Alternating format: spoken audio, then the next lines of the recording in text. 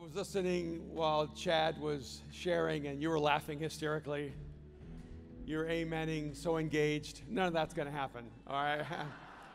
This is the antithesis of that experience. You know, when I became a follower of Christ around the age of 20, I had no background in Christianity at all. I didn't even know churches existed. I'd never seen a Bible in my life. And so many of the things that I learned as I stepped into faith actually didn't make any sense to me, but I just accepted them because I wanted to be accepted. And since everyone leaned in, I leaned in too. And since everyone said amen, I said amen too. But there was always this part of my brain that thought to myself, that doesn't really make any sense, but I'm going to go ahead and believe that anyway. And then eventually, as I started growing and diving into the scriptures and trying to unwrap what Jesus actually is teaching us, there's so many things I just began to feel pressed against. Hey guys, are you going to keep playing? And it's cool. I'm just not going to be that emotional or that inspiring, okay? I'm feeling huge pressure, okay? And thank you. All right. Okay. Thank you guys. I love you. Give them a hand. And I wasn't sure if they're waiting for a signal, you know, but I mean, I could vamp. I could just completely change my talk and just kind of like go off, and then you guys could have fun. But and I think sometimes what happens is that we read the scriptures and we actually think we're listening to what it says, but we're listening to what Christianity has said about those verses for 2,000 years.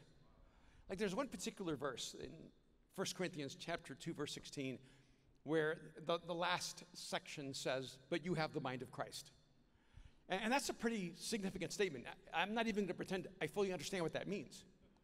But I do know that there are different kinds of minds, and what's connected to a mind is a brain. And, you know, there are people who are taller than me, like Chad, and people who are better looking than me, like John.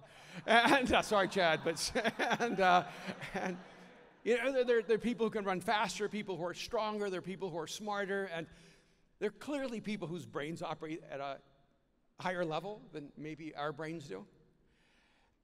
But I don't know if anyone's brain operates at a higher level than Jesus's. And then it says that we have the mind of Christ.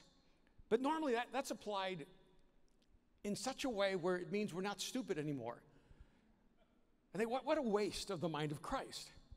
Like the mind of Christ seems to be applied so much to things like, oh, now I know not to sleep with my girlfriend anymore. I mean, does that really take like a level of genius, right? Wow, now that I have the mind of Christ, I know I shouldn't cheat on my taxes. And I remember years ago, I was in a car in New York with some friends who were all pastors, and one of them asked me, said, Pastor Erwin, can we ask you a question? And I always know it's tricky when they call me Pastor Erwin. And I said, sure, of course. And they said, hey, is it a sin to smoke? I thought, what an interesting question. And I looked at them and I said, does everything have to be a sin? Can some things just be stupid?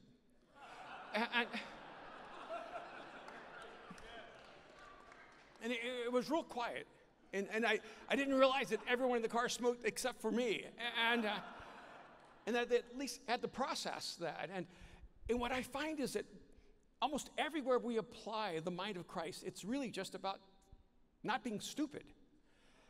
And I'm just wondering, I'm not even sure, because there's no real evidence on a broad scale that the mind of Jesus could actually make us smarter. It doesn't appear to be true, but I think maybe it's because we didn't know it was available. Because one of the greatest challenges for me, I'm just going to be really frank, in the culture of Christianity, in the movement of Jesus, is that it's a suffocating movement at how low our level of thinking is. We thrive in cliche. We ignore the deep issues of life.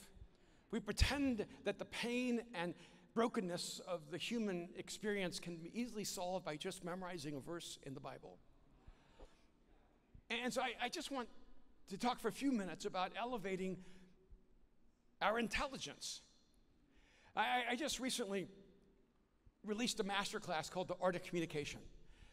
And I priced it at a really high price, not what it's worth, but a fairly high price, because I wanted to filter out the people who didn't really want to think. I only wanted to invest in the people who believed that the art of communication was the most important engagement of their mind.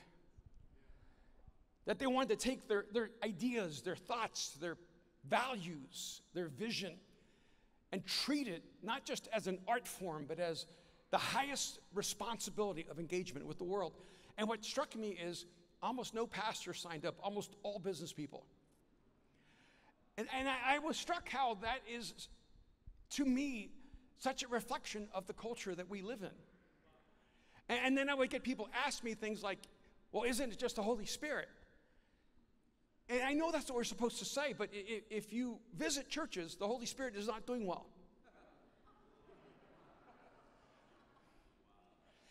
Because most of us are actually living lives that are not spiritual, they're magical.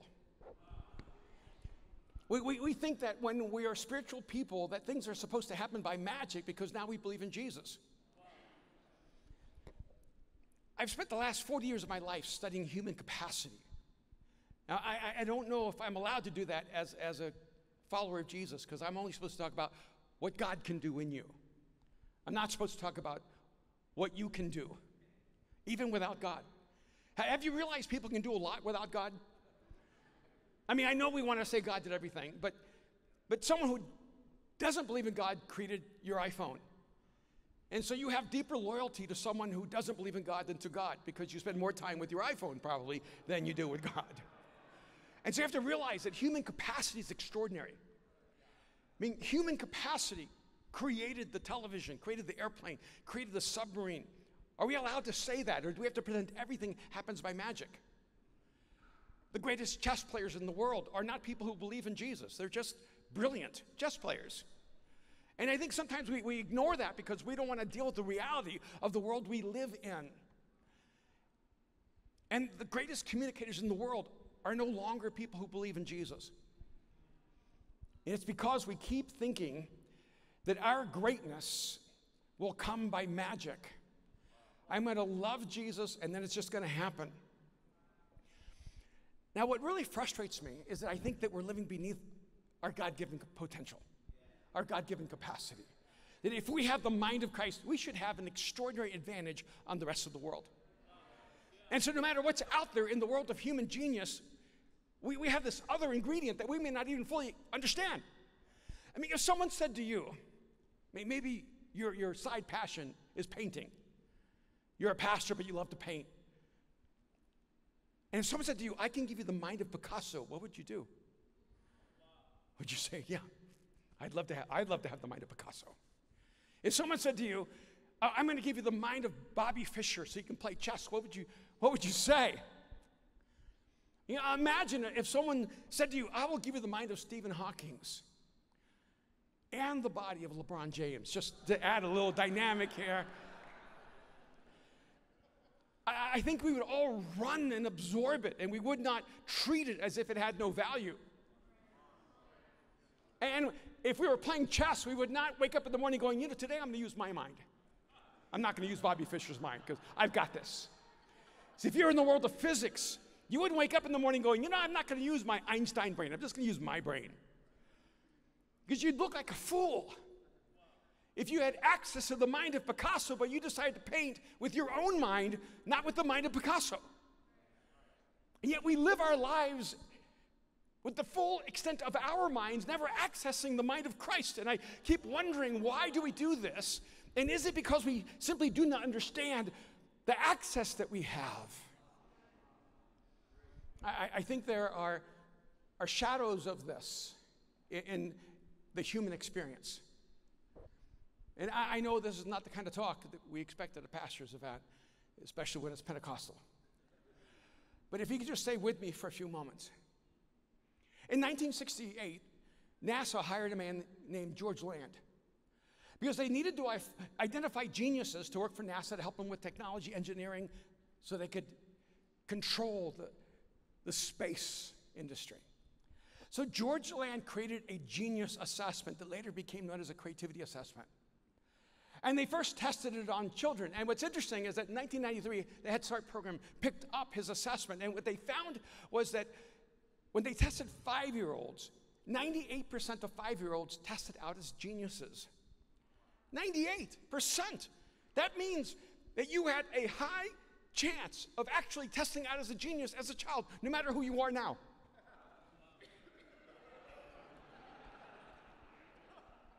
They followed these children in a longitudinal study, and they tested them again when they were 10 years old.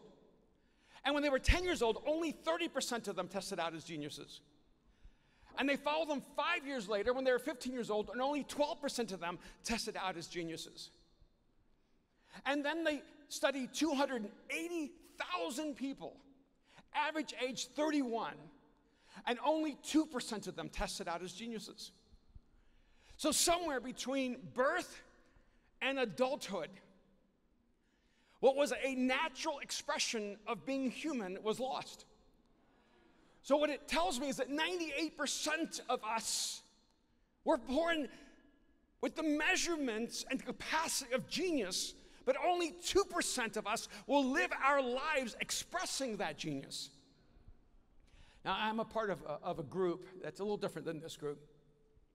It's only around 100, 150 people, and they pay $100,000 a year to be in that group. Pastor Chad invited you for free. So you paid $100,000 less. And I speak at both, so you're getting this for free. And their companies have to minimally make $100 million a year to be in that group. And in the group is a guy named Walter, who from his estimation has the highest IQ in the world. And there was a TV show that was made after him called Scorpion.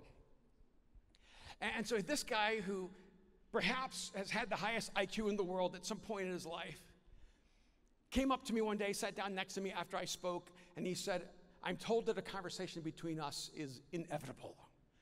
I love being inevitable. It's just a good word.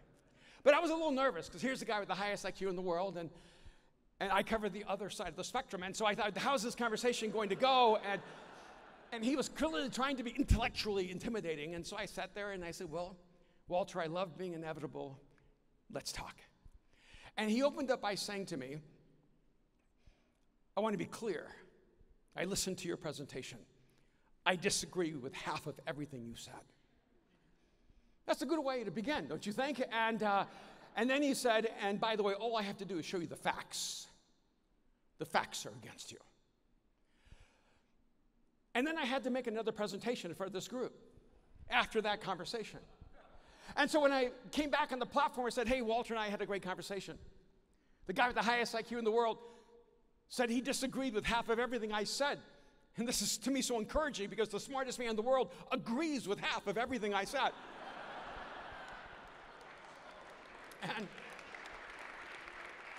And one of us is making progress, because maybe he's halfway there.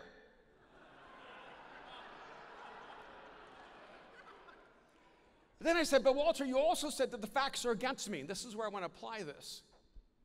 See, the reason he was saying the facts are against me is because I was proposing that human beings are living beneath their God-created capacity. That we're living at this 2% of genius, and we think that genius is a sociological anomaly. It's just for the rare, and the rest of us are simply here to admire it. But the reality is that we're all created as geniuses with this creative capacity.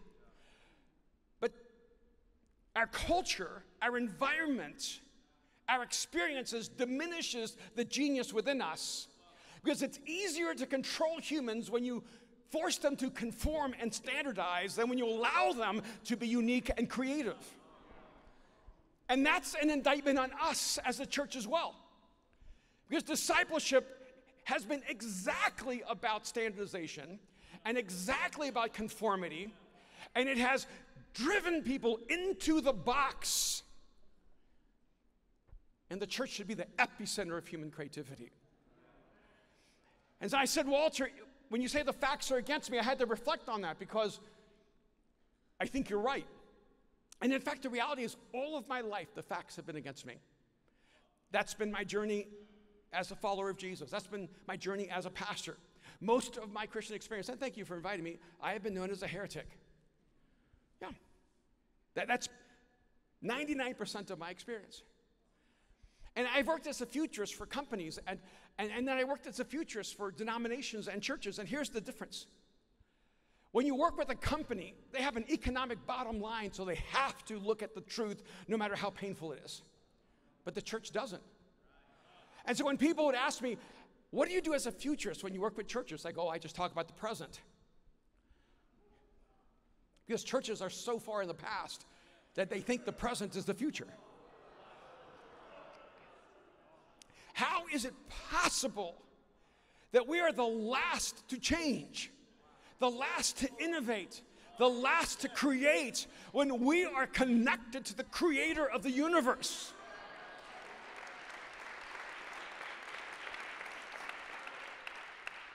So the facts are against me. The facts say only 2% of humans have the ingredients of genius within them.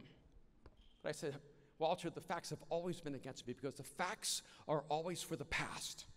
The facts are never for the future. See, the facts have always been against me, but the future is for me. I think it's insane that 20 years ago, I was actually banished from Christian organizations because I actually said humans create the future. I know some of you are going, wait a minute, that's wrong. Only God creates the future, right? But that's the problem, is that we're so entrenched in magic. See, beavers create dams. They don't wake up going, what should I do today? You know, should I build a bridge? A condominium? No, beavers create dams because they are created by God to create dams. Silkworms create silk. They never wake up going, I'm going to create a polyester blend. It's going to be like really light and airy. And they just create silk. And the same way that bees create hives and ants create colonies, humans create futures.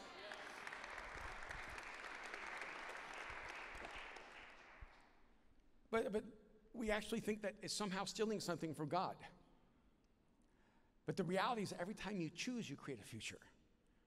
Humans are designed to create. That's our inherent nature.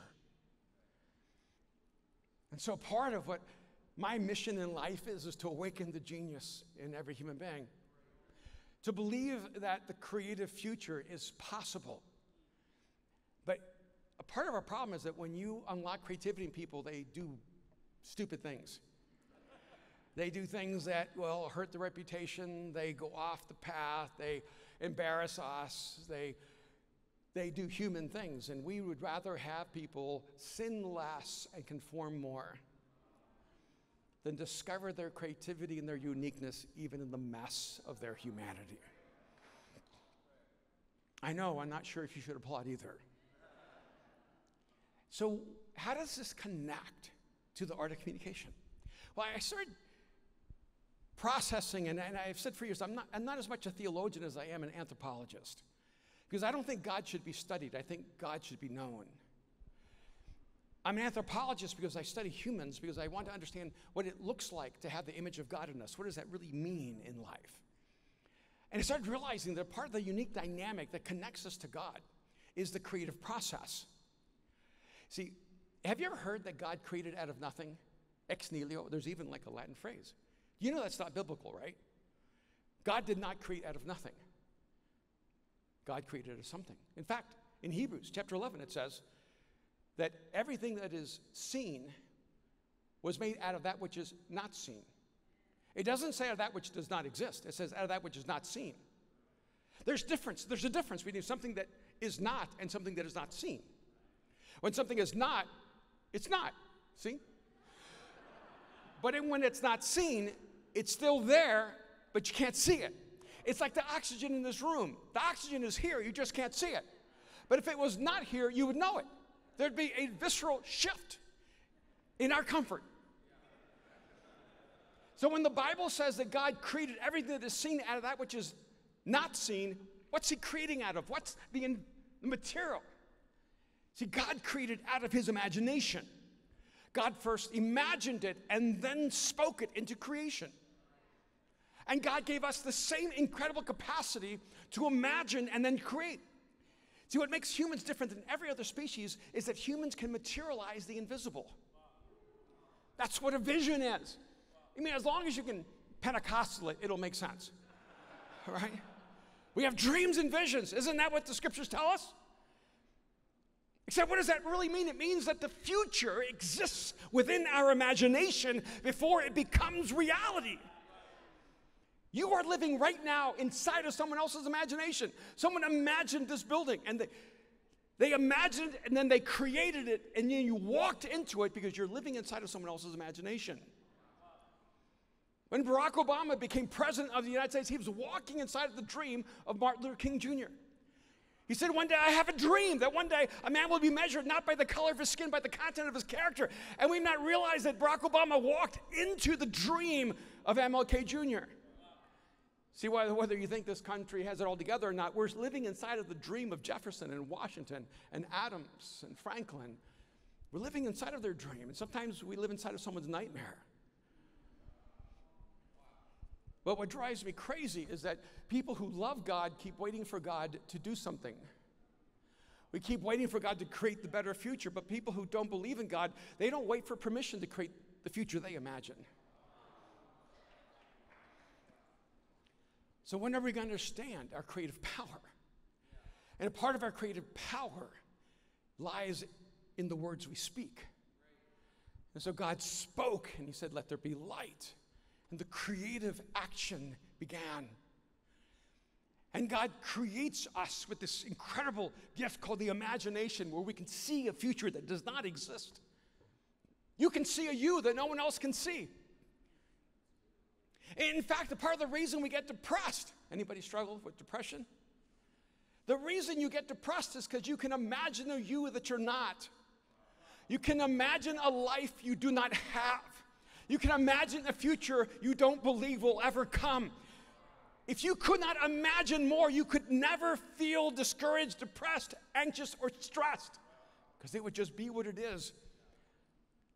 Depression, anxiety, stress, all of that is your soul letting you know that you can create more, that you're created for more. So why settle for less? And the power of that creative essence comes in our words.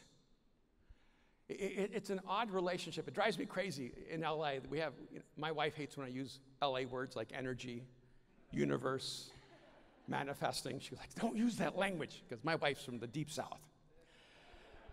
And 40 years ago, I'm talking about energy. She goes, I hate that word. I said, yeah, but the word for spirit, dunamis, is actually explosive energy. It's energy. We are energy machines. She goes, I still hate the word, but now we have energy drinks. So she lost. We have energy bars. Right? I said, honey, the whole world has caught up with me. The whole world knows everything is energy now. And then we use the word universe. She goes, I hate the word universe. Why won't people say God? I said, it's because they don't know God. They just feel the effect of God, so they call it the universe. It's just like you say, did you see the wind move? You didn't see the wind move. You saw the leaves blow. But you don't go, oh, did you see the leaves blow? Because you understand there's an invisible force behind the visible manifestation. And so when people talk about the universe, they're actually being touched by God. They just don't know it. And then in LA, there's this whole language of manifesting. And I go, the problem with manifesting is that it doesn't work. Because I know I've tried. Right? Just in case. I give it all a shot. I go, maybe it works. I'm just going to throw it out there. But, before people who were more into this more New Age spiritualization started manifesting, you Pentecostals were doing a long time ago. You are speaking things into reality that never happened. You're giving prophetic words that never became true. And you just ignored them later and pretended you never said them. And I understand. Because you see, what happens is that manifesting becomes, again, a shadow of a reality, because when you speak in alignment with what God is speaking, it creates. But you have to listen to be able to speak with that kind of power and authority. And I started getting frustrated because people with bad ideas are actually shaping the world because they're better at communicating. Because they have taken a higher stewardship of the art of communication than people who have been trusted with the truth of God. And yet, because we think, well, it's the Holy Spirit. He's supposed to just quicken me, and then I can preach. Like, I'll be on fire. And what I find is, like, a lot of people have, like, all this intensity, but nothing to say. And I'm like, you ever been stuck in the middle of the night with a blinking red light, but there's no traffic anywhere? You're like, should I go? Should I stay? Should I go? Should I stay? That's like a lot of our preaching. It's like, there's a light that's flashing, but I don't know if anything's really going on. And what the pandemic has done for us, it has exposed us, it has left us naked. Because we all had to go online and we realized we're all saying the same thing. And what has elevated in our culture are the people who actually have something to say that helps. And we have to ask ourselves, first of all, do I have something to say that actually makes a difference? And then secondly, do I know how to say it in a way that makes an impact on a person's life? You know, one of the things that has always intrigued me is this concept of phantom pain. They told me there's a clock. There it is. I couldn't see it. I was looking to the left, but God was to the right. And I've always been struck by phantom pain. Phantom pain is this phenomenon that if you lose a leg or lose an arm, you feel that limb still there years after it's gone. And what's odd is that you'll feel pain in your hand even though your whole arm is gone. And soldiers experience this all the time when they've landed on a landmine or they had to lose a limb at war.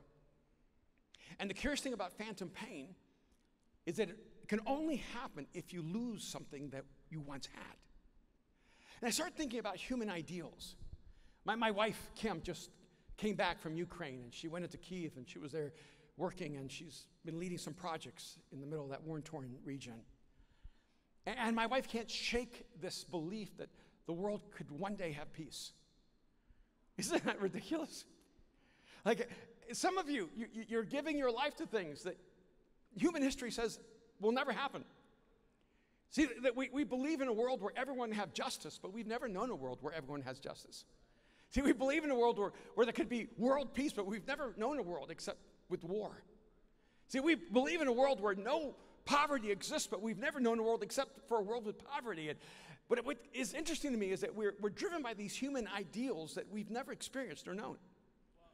See, now I think human ideals are the phantom pain of the soul, that it's our soul reminding us what it really looks like when we become human again. And the power of communicating and preaching and speaking is to call out the humanity. And I think sometimes we forget that God is not apart from the human story. He created us in his image and likeness. He created us interconnected with him. And so if there's a truth in the scriptures that we are actually living out well, it will actually change our human experience, not just our beliefs. And even when we're talking about, living the right standards, isn't that almost like a part of the dilemma? Is that the grace of Jesus says that, well, the standards are erased because we're no longer measured by the standards. But then if you don't live up to the standards, you no longer have the credibility to speak about grace. And so it's a tension, but there may be another thought. How about if you were fully alive? You wouldn't need the standards anymore. You see, if we were fully alive, if we woke up every day filled with a sense that there's beauty and wonder all around us to be lived, we wouldn't have to settle for something less. You don't eat garbage if you actually have a gourmet meal available to you. You have to be retrained sometimes because all you've eaten is McDonald's. But once you tasted that which is so enriching and fulfilling, you don't go back to the other. Maybe the problem is not that pastors are not living up to the standard. Maybe the problem is that we're not alive. I just did this event with a guy named Ryan Holiday, who's well known as a Stoic, and he's written quite a few books on Stoicism. And I told him, I said, I've been listening to your Instagram, and I don't disagree with anything you say. I think everything you say, because you're quoting the Stoics, and I love the Stoics. I love Marcus Aurelius. and Seneca, and I said, I just agree with everything you say. The only thing is that you're so serious. He's young. You're always serious, and you're always so intense. You never seem happy. I said, I feel so shallow because I actually enjoy life. I said, what makes you happy? And I thought it's so interesting that we have to just have a conversation about, do you love life? Have you ever thought that when you say to someone, give your life to Jesus and he will change your life, they may look at you and going, it's okay? Because no one is trying to figure out how to be more moral. I'm sorry. I know that may be desperately painful news to you. No one is trying to figure out how to be holier. People are desperately trying to figure out how to be alive. How not to be suffocated by existing, by insignificance, by emptiness, by disconnection. People are drowning in their aloneness, and they don't know how to come out of it. And then we say, give your life to Jesus because he'll minimize how much you sin. That is the least attractive invitation the world has ever heard. We say, no, Jesus is the source of life and love and hope and joy, and he will make you alive. But back to communication. We have a little granddaughter. Her name is Juno. It's kind of awesome. My daughter has a daughter, or my wife reminds me, our daughter has a daughter. And it's kind of crazy. And Mariah called us yesterday, but it was not a FaceTime. It was just a phone message. You couldn't see her. And she just kept talking over my daughter. Now, she's only 11 months old, and she doesn't say anything intelligibly. But she just kept talking over Mariah, that this is amazing. She has more to say, but nothing she says can be understood. And I thought, that's us to the world. Wouldn't it be a tragedy if there were millions and millions of people desperately searching for hope and would be so open to Jesus, but we were just speaking at the wrong frequency? I remember 20 years ago, I read about this whale that was called the loneliest whale in the world. Now there's a documentary on him. He's now a celebrity. But what struck me was that this whale would travel the Pacific alone. And when other whale pods would go by this whale, he would be unaware of it, and they were unaware of him. Because the way that whales communicate is by sending out a frequency. And because his frequency wasn't around 40 hertz and his frequency was at 52 hertz, he remained unheard. And he couldn't hear anyone else because he couldn't hear at the frequency of all the other whale pods. And they were saying they didn't even know specifically what species of whale he was because he was the singular whale. And I have to tell you, inside of my soul, I always said to myself, I think that explains my life. I'm a 52 hertz whale searching for my pod. But then I realized that there were a lot of people without Jesus who were also 52 hertz. That the reality is that there are people out there desperately searching for God, trying to make sense of life, trying to see if Jesus is really real.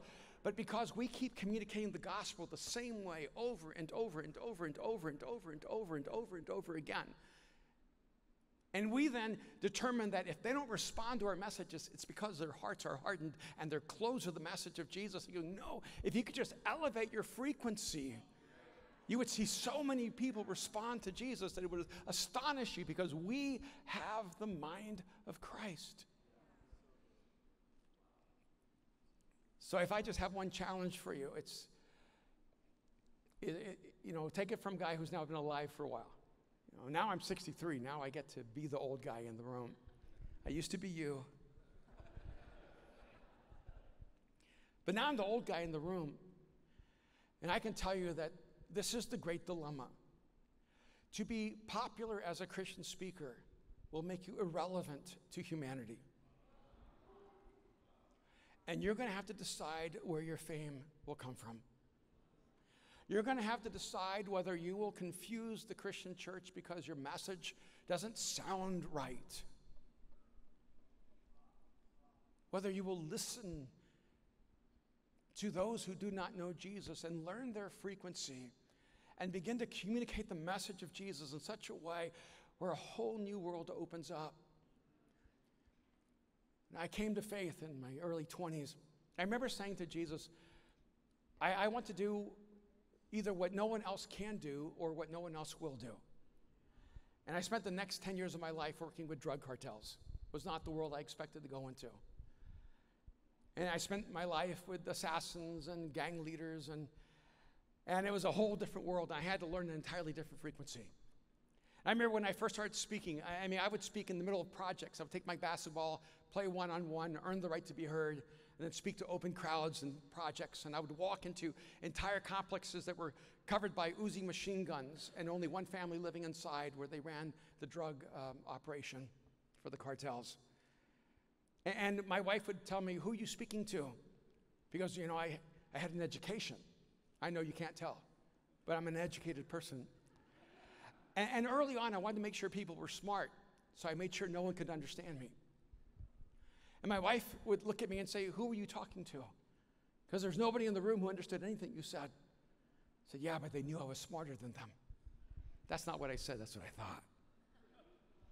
And then one day I realized I'm really stupid. Because if I'm incapable of translating the most important truths in the world in the simplest way possible, then I'm a fool. And I learned how to communicate in a whole different world. And then it seemed like God then just kept changing the world and changing the world and changing the world, and I had to learn a different language every time. See, I'm an immigrant from El Salvador. English is my second language. Spanish is my first language. And I had to learn this language that you speak, because especially as Americans, it's the only language you speak. But you have to realize that even when you learn English, you may not know the language a person is speaking. Because you have to understand what has shaped their values, what shapes their worldview, what shapes their passions, what shapes their fears and doubts. And as you understand that person, then you can unlock the universe within them. So I'm convinced that you're a creative genius. I am. I'm just kind of quick survey. My time's almost up. How many would say just inherently, I know I'm a creative genius? That's the way I live my life. 1, 2, 3, 4, barely, 5.5. All right, not too many. And you can upgrade your next event. And all right, but how many would say that you're a linguistic savant? And if you know what savant is, don't raise your hand. Okay, how many would say I'm a linguistic savant? Like I'm a genius with languages. Wow, okay, nobody, okay. Okay, how old were you when you learned English? Were you 21? 18? 15, 12? No, you learned English when you were 2. See, when you were 2, you were a linguistic savant. And if they had moved you out of Burbank to Tokyo, you would have learned Japanese like you were a genius. They had moved you to Berlin, you would have learned German like a genius. They had moved you to Manila, you would have learned Tagalog like a genius. If they had moved you to London, you would have learned English like a genius. Because when you were born, you were a creative genius. But you convinced yourself you are not. When you were born, you were a linguistic savant. But your brain was told, I only need one language, you can shut the rest of it down. You have the mind of Christ. Are you going to leave the mind of Jesus unaccessed in your life? Or are you going to elevate the frequency of who you are? Because the world needs not just your genius, the world needs the genius of Jesus unwrapped in your skin, given as a gift to the world. And my hope and my prayer is that the movement of Jesus would have the greatest communicators, the greatest thinkers, the greatest creators that human history has ever known. And God bless you guys.